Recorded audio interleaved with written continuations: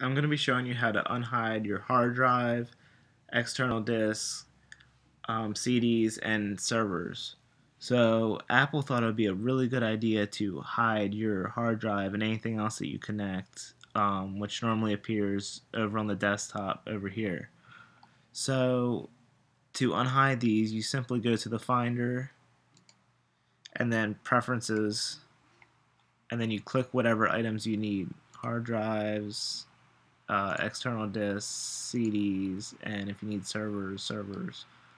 Um, and then if these are out of order or whatever, you simply just right click and then you go to clean up by. I like kind. You can choose name, date modified, whatever you like.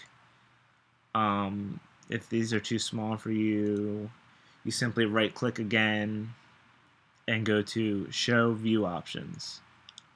Then this gives you options for sizing, the grid spacing, the text size if you need that bigger, 15 point, um, the label position if you like it on the right, it's easier to read, whatever. Um, and that's pretty much it. Thanks for watching.